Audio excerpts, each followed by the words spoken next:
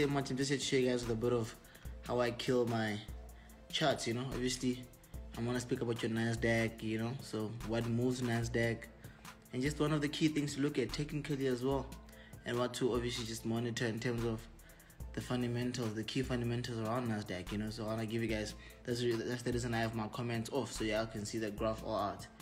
So I'll tell you guys one thing that obviously moves NASDAQ is, just wipe this cam. Give me a second. Gotta wipe my back camera. So I want you to see. This is my, basically, this is my trading view. So my trading view, obviously I do all my lessons with my trading view. So my trading view, as soon as I come here. My majors, okay, I always look at what helps obviously tell, well, not tell when NASDAQ is going. What helps with our positive movements of NASDAQ will be your S&P 500, obviously your NASDAQ, just your naturally all your big investors, and your Amazon, Apple, and all of that. So I'm sure obviously if you guys do know what moves NASDAQ, you should know about what's going on. Let's get into the chart. So what happened with NASDAQ is that it's quite simple. So I'm gonna put the full length scale. Only y'all can see this shit. Hey, now you're gonna have to test your head, but it's alright. This is my 15-minute chart. So I'll go into 1 hour so y'all can really see what's been happening. So I'm gonna break down what's actually been happening. This is actually a free breakdown of the market. Y'all should appreciate this. It's a free breakdown of this chart. So let me get into current price. My daily chart. Obviously, y'all can see that NASDAQ dropped a few days ago. Around about the 2nd of, just do that. Around about the 2nd of February, yeah, 2nd of September, sorry. 2nd September, NASDAQ hit a very major drop there. We all know that Amazon, Apple, and all our other major stocks also did kind of lose value. Our big investors like your Warren Buffett, Mark Zuckerberg, your Tesla, a lot of big investors obviously did actually lose a few billions in that. So if you lost money on this drop, you're not the only one. All big gurus lost money. So let's focus on basically what's next. So what's next for NASDAQ? I don't want to do this, man. So let's get into a more lenient time frame. Let's go to, I'd say, roughly, let's just jump onto 1 hour. So let's see what's been happening lately with NASDAQ. As I zoom out, I'll tell you that ever since the drop, ever since the recent drop we've had with NASDAQ, which happened here around about the 2nd of September, we've been failing to come back. If your people have been saying, no, we're going back up here, it dropped again. We're going back up here, it dropped again. Initially, because once stocks drop, see, stocks are very different.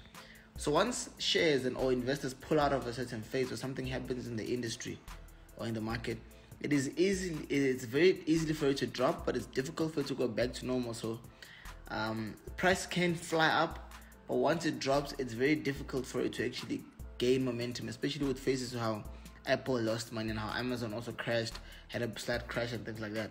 So the big question is, what are we expecting for this week? Because last week we said no, we see NASDAQ obviously gaining its best momentum. It did kind of give us a very good, I would say, signal of like, no, we are going back up now because of this movement. So this movement here, if you can see my cursor there, this movement here was giving us that, leadership, we're pushing back up, momentum, NASDAQ movement. Then, bam, NASDAQ drops, okay? So what you need to expect now with NASDAQ is that anything is possible, anything is possible. But however, days are getting better. So I see the next 2 months with NASDAQ, we will definitely be facing up as usual. Our buyers will be as hot as possible. But for now, what's your goal on making money on NASDAQ is quite simple. So you don't want to be that guru guy and say, no, I'm going to take a buy and hold forever. But you need to always jump into zones of the graph that look tradable. So NASDAQ is not in a zone where you can hold for fucking 2 weeks or a week. You got to be in and out. A day is good enough. Make your profit and kill it. It's even very difficult to trade NASDAQ on a 1 hour, 4 hour time frame right now at the moment because it's very volatile. It behaves like a nuthead. One candle, one moment, a candle can be literally this long. Can you see?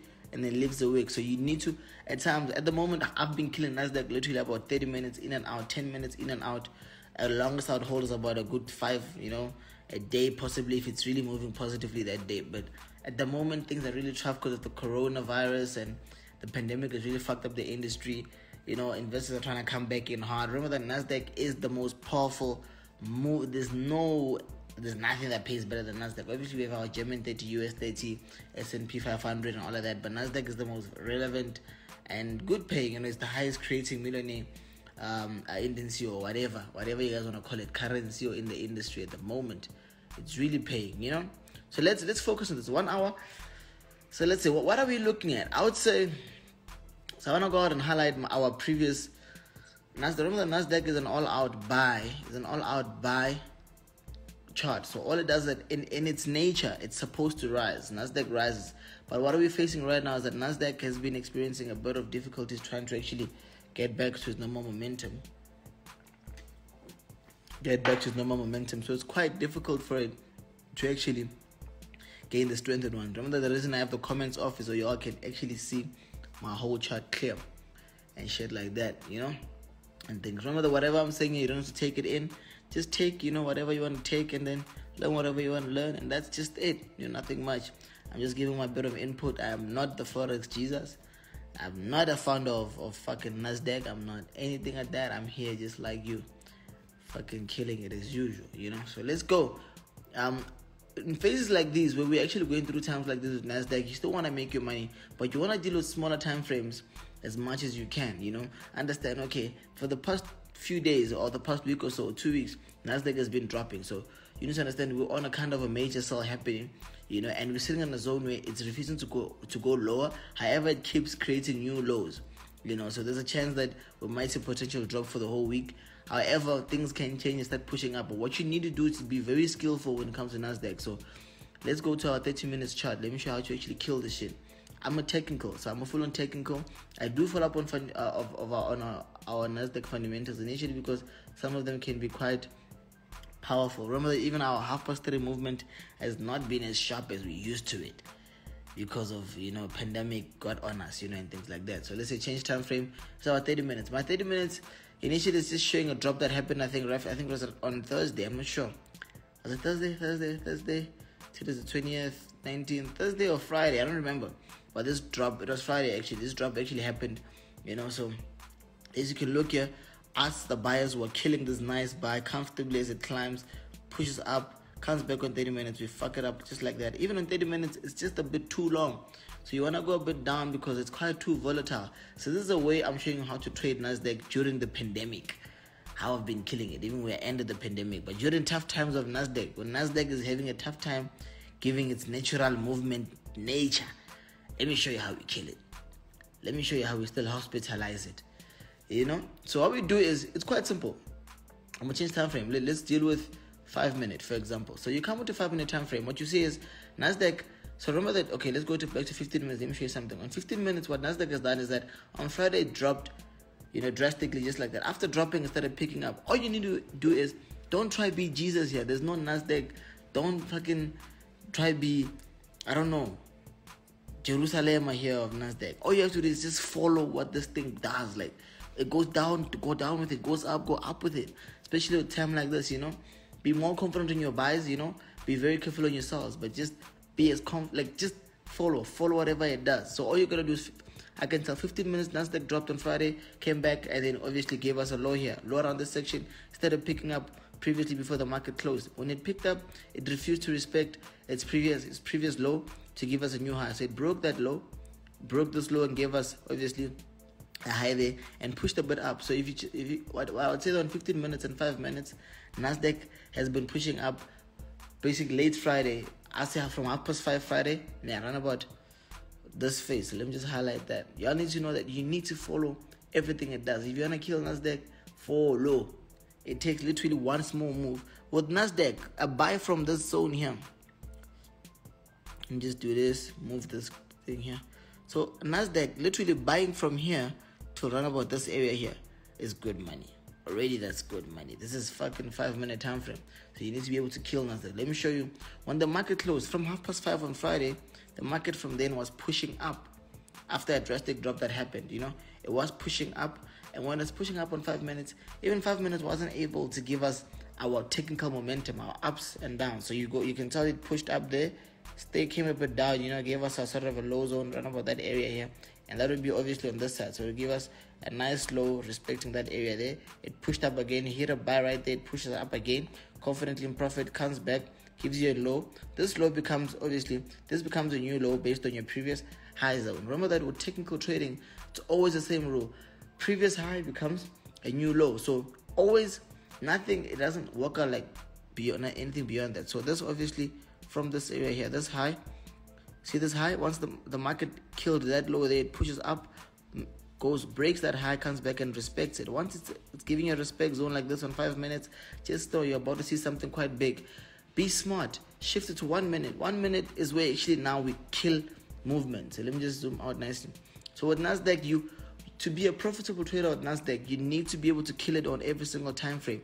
So you can tell that after the market, from this area here, when the market decided to push up, it pushed up comfortably, and what was coming back, it left a high zone here, which was a low area on this side. So if I highlight that for you, that was the next buying area. So this high zone here was the previous low on the downtrend that it had just happened a few hours earlier on Friday. So this becomes the new high. The market pushes up nicely, there, comes back and sits here. You can see it sits there comfortably, giving you a new low on the previous high. Take that buy confidently. It goes up. You're looking at the market, goes up, and once it breaks that part here, it breaks that. You hold your buys, put your stop loss. If not, I don't even put my stop loss. I hold my buys, wait for it to come give me a new low on the previous high, just like that. Gives me a new low on the previous high. I smash the buy again. It pushes up one more time. Once it pushes up, as you can see there, breaks the high. Once it breaks the high, wait for it to give you another low there. The low will always come on the previous high, or on the inner low of the previous high. All my students know when I say inner low of the previous high, what that is. Obviously, y'all need to still learn what the hell previous low, inner lows and shit like that. But if you're a trader, you can't understand what I'm saying.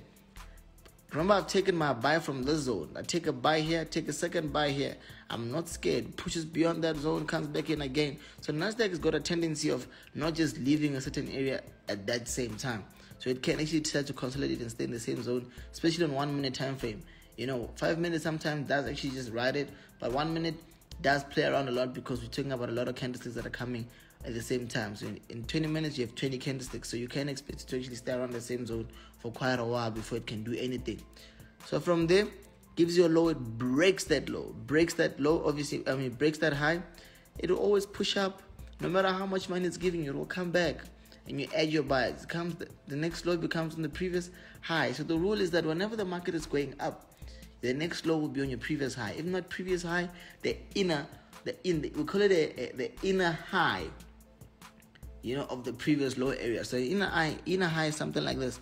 So when the market decides to drop, sometimes it can drop as low as this area here or this area here. That is basically the armpit, like the deeper side of it. So it's an inner high of the previous low. This is a low section, but it's got a higher side of it. That sometimes the market does push to that low, but it hardly happens with that case. Actually, we have that scenario right here.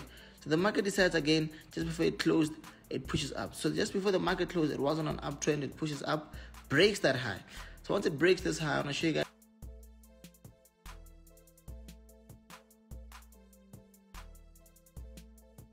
guys more buys. It goes up, it refuses to go beyond, refuses to go a bit up, it comes back in.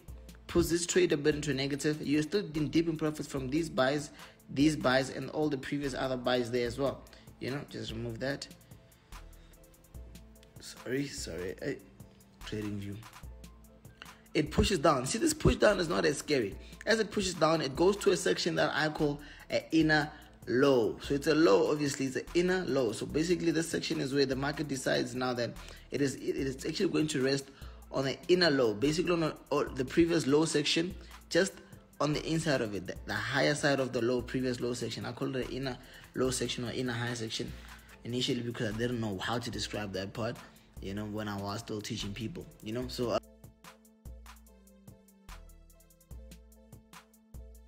when Ash speaks about technical movement and resistance, we're speaking about something that's very powerful. See, even with this zone right now, with the market opening, we're waiting for one thing. I'm going to highlight this high. The market is still closed. I'm going to highlight this high. This is 1 minute. So I do this. So we expect one thing to happen. The market is currently sitting not on a low because it has a powerful low that we actually would have taken a buy from before the market closed. I wouldn't have taken a buy because I'm seeing something like when the market opens that the market actually closed on a very high, on a nice high resistance right there. We might see a very comfortable gap that will open around about this area here, or making a triple bottom, and then we'll start pushing up.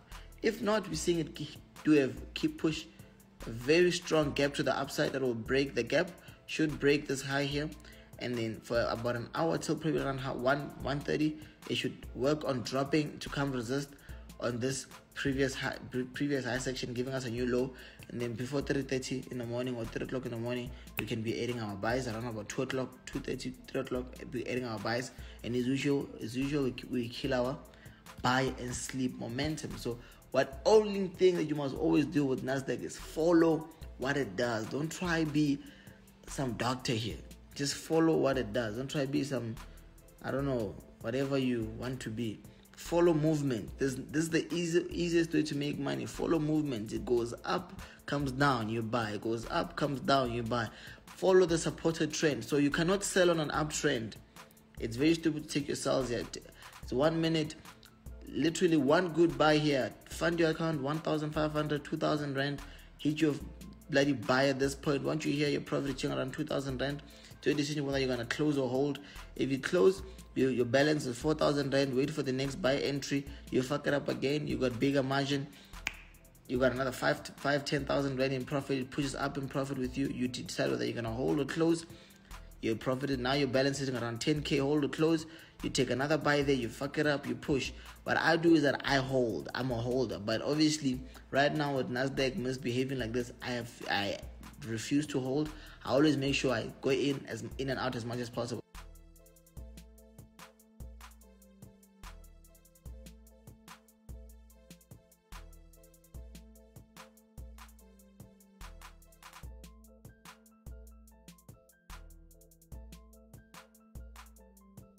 That's just my input right now on NASDAQ. All I'm saying is that on NASDAQ, as capital as it is, avoid holding for days. Jump in, give it 1 hour, break it down, 30 minutes, 15 minutes, see market momentum, check direction, kill it. Follow it, just ride it. 1 minute, 5 minutes, 1 minute, 5 minutes, 1 minute, 5 minutes. That's all. 1 minute, 5 minutes. That's all it is. Nothing major. You know? So, just that. I hope y'all can actually hear me or y'all can actually see. I might be a bit far. Some are saying it's blurry. I don't know. I don't know if it's blurry, man. I don't know. But I'm seeing it clear on my side. So yeah. Other than that, I hope you guys really understand what I'm trying to say. There's not much I can say about NASDAQ, man. Remember that in order to tell the future movement, remember that in order to tell you proper future movements of NASDAQ, whether NASDAQ is really going to start picking up, you have to go look at your S&P 500, your Apple, your Amazon, whether are they also picking up value. Those are the big moves of the market, you know. Follow up on the major fundamentals on it, so you can actually tell, okay, fine, investors are coming back in. We are expecting a buy trend. We're expecting the market to crash very soon. You know, when the pandemic hit, a lot of people actually lost a lot of money. They're like, no, NASDAQ crashed, NASDAQ.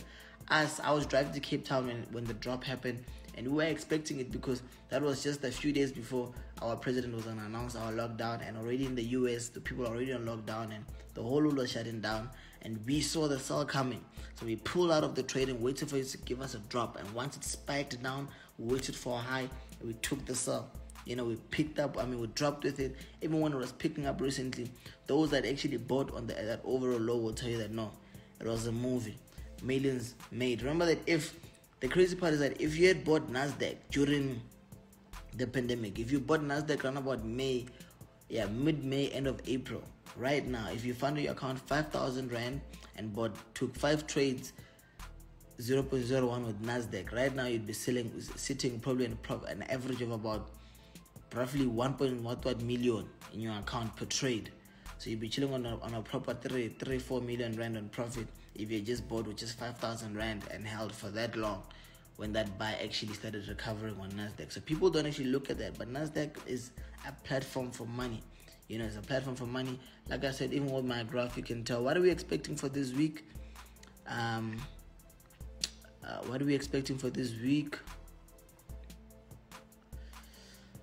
I'm not at home, so I can't really show you guys on my TV, and and we just break it down for you. So all I can say is what we're expecting for NASDAQ this week.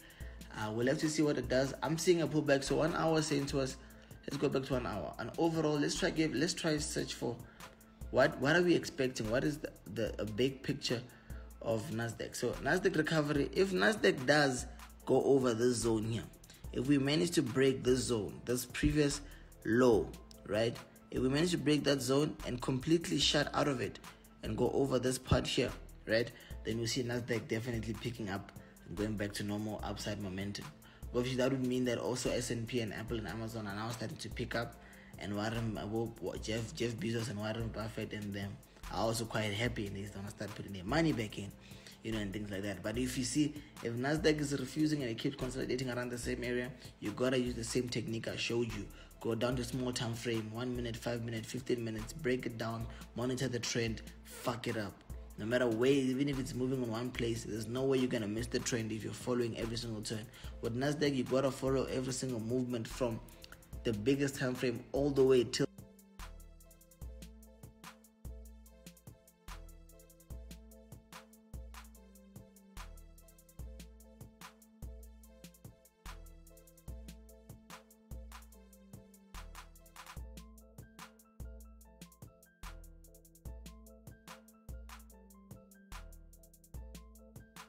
a good 10k with just 3,000 rand that you funded.